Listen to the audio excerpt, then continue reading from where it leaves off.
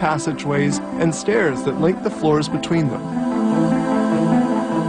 Cards are assembled with two technologies, surface wiring and wiring through the card. The components are placed into the holes and soldered into place. A stencil is used to apply soldering paste onto the card. This paste will solder the surface components. Here they place the stencil into the printing unit. It is through these holes that the soldering paste will run.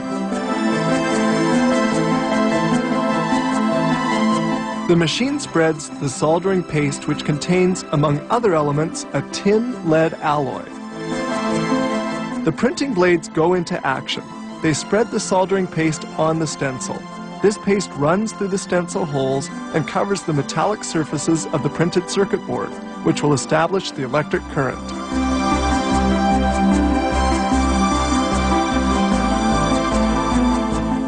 Here's the difference between an unprinted card and another printed one. The unprinted card surface is much more shiny. Now they're going to install the surface wiring elements. They are automatically positioned by this rapid placement machine.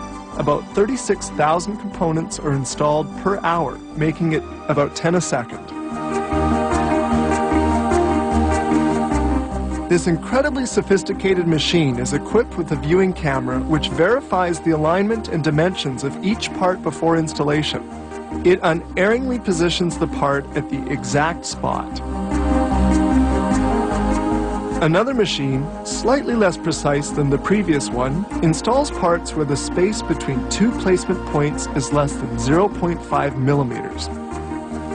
It can install 8,000 parts in 60 minutes.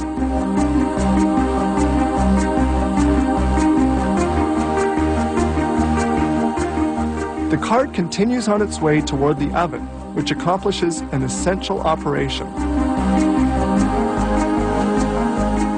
Once the parts are secured, the card goes into a convection oven where the heat will solder the parts to the card.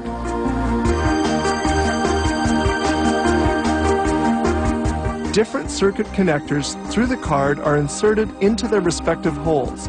This operation requires great dexterity and is entirely done by hand.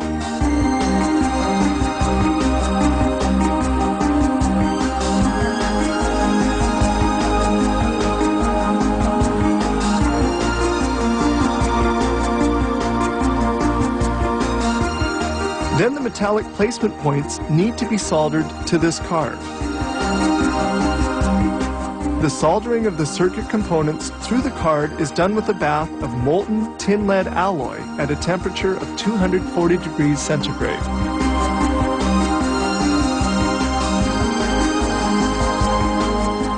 Now everything is installed.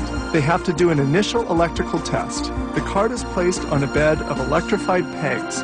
These pegs make contact with the card's connecting points, allowing them to check for short circuits or open circuits in the card.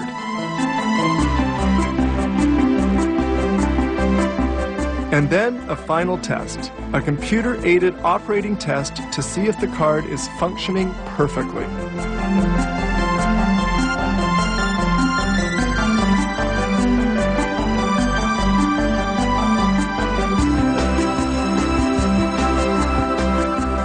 This company fabricates 200 models of different circuit boards and produces about 4,000 cards each week.